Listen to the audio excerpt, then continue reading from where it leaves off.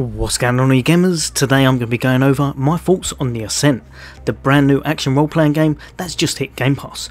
So if you want to know the good, the bad and the ugly, then stay tuned, that's coming up next.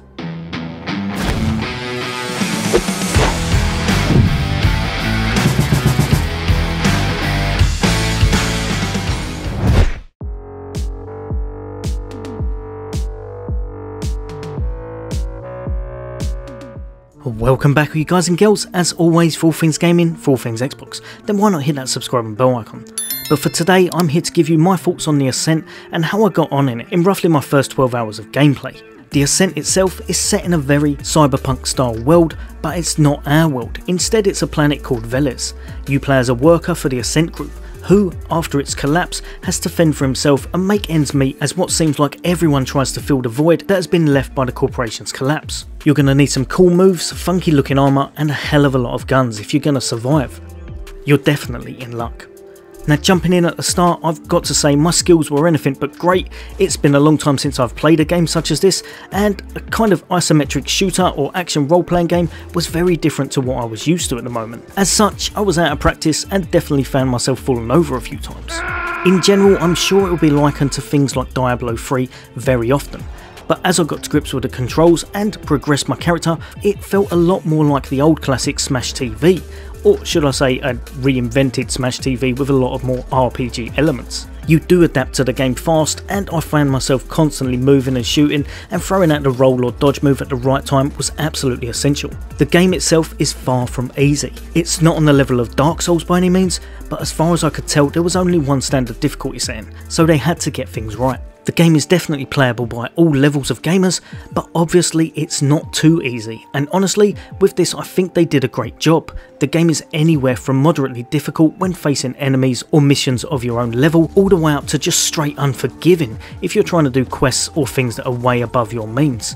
The scaling definitely seems spot on for me, but one thing to note, if you jump into someone else's game who is doing content way above yourself and you're punching above your weight, you will be at whatever level you are, meaning there's a good chance that you're going to get hit ridiculously hard and fall over a lot. Now, one of the biggest tips I would give at the start of the game is make sure you invest some of your skill points into vital signs as you level up. This will raise your health and make the game a lot more viable. Other than that, if you're struggling, like I said, definitely some well placed dodges or by using the cover mechanics where you can shoot over them using the left trigger will definitely come into play and will help with your survivability no end. In general, the game is very much about making sure you are strong enough to survive the content and encounters, and as you kill enemies they will drop items and that much needed health as well. Now, the main aspect of the game in my opinion, and where all the fun tends to come from, is in the frantic gunplay and skills you use in order to make your way through the waves of enemies. You really can adjust your character build to suit your means. If you're trying to make an out and out walking tank, you very well can. Grab some defensive mods and armour and chuck everything into health. From what I've seen, you can also get a kind of bubble shield later on where you're walking and it stays with you. It looks absolutely awesome, and I'm sure it is as defensive as they come.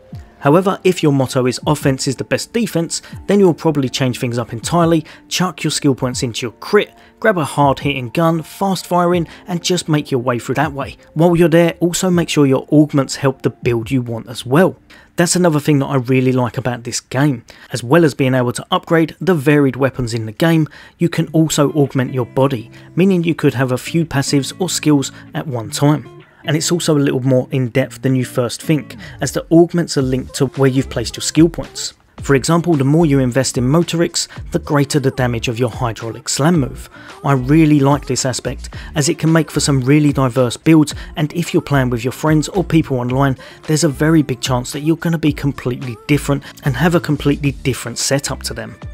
For example, I was playing with a friend and having a lot of success using an SMG for medium encounters, and whenever lots of enemies grouped up, I was clearing them out by rolling into them and using my hydraulic slam as a kind of makeshift dragon punch.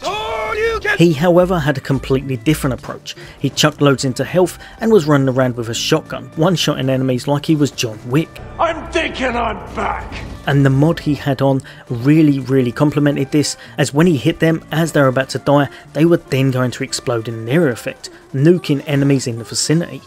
Honestly, if run and gun fun and creating a character is your type of thing, this game is definitely got a lot going for it. Also, another thing that it's got going for it, that ever since Cyberpunk 2077 come out, I've appreciated this a whole bunch more, and that's the fact that you can reset your skill points. If you've completely made a build that you don't like or you want to adapt it or change it in some way, it's not a problem.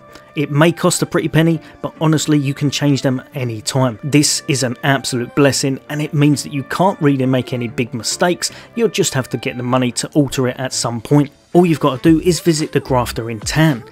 This is such a blessing, and honestly in games like this it means that you can adapt or have a lot of fun changing up your builds at any time you want. If you haven't got the money, you're just going to have to earn it in some way. In fact, the grafter and shops and pretty much all of the quests and side quests are mostly in a central hub area, where you walk around and check out your local vendors to see if they have any new wares or if there's anything going on, quests you've missed, or just eavesdrop on an ongoing conversation. Now, one thing you will definitely need an abundance of is credits or money, but luckily just playing the game and completing quests as well as picking up gear along the way will net you a lot of this. And speaking on gear, another thing that's really nice, in fact after playing a really RNG based game, this one was a pleasant surprise. If you or anyone you're playing with picks up an item, say for example your friend finds a great weapon in a chest all the way over the other side of the map, you're going to get it chucked into your inventory.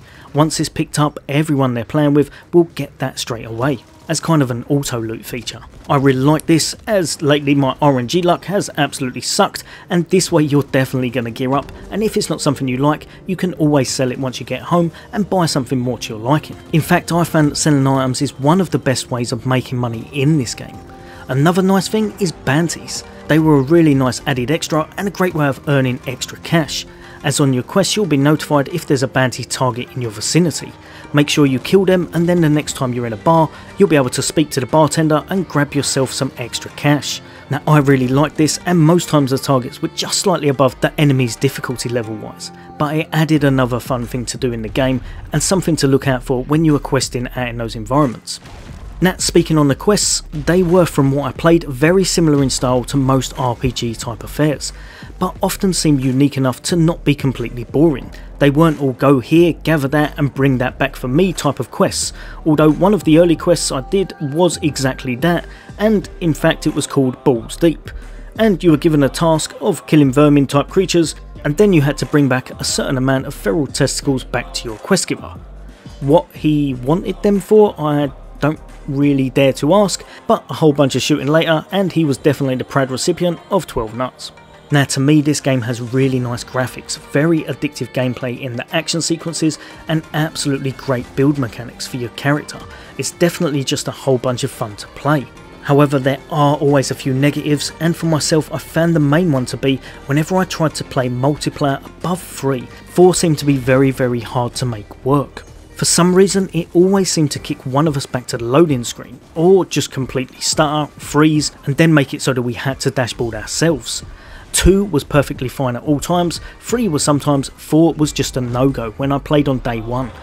Now I'm really hoping this is just first day jitters, as when I did play with several people I found this is where the game really shined most. Just absolute chaotic fun, where you make the best character you can and play with others who have completely different builds, and you just go to town wrecking things. There's nothing quite like watching a cutscene with mini bosses smashing through a wall with hammers bigger than your character's bodies, only for you to knock them out with one of your skills a few moments later.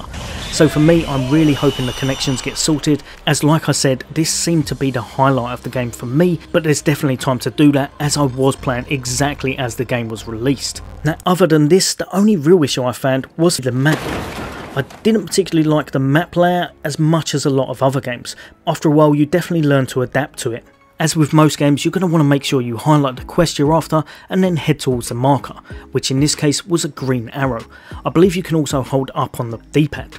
At first I often found myself getting very lost, but after a while you realise if the arrow starts flipping around you've probably missed an elevator somewhere. So just look around and then you'll have to go up a level or go down a level to continue where you want to go. The Ascent tends to do a lot more right than it does wrong. From what I've played so far, the Ascent is a really solid game. I've not heard much about endgame, so it leads me to believe it may well be a playthrough and then just build up your character at the end type of game. So it may well not be the longest. But honestly, all in all, so far I'd highly recommend this game.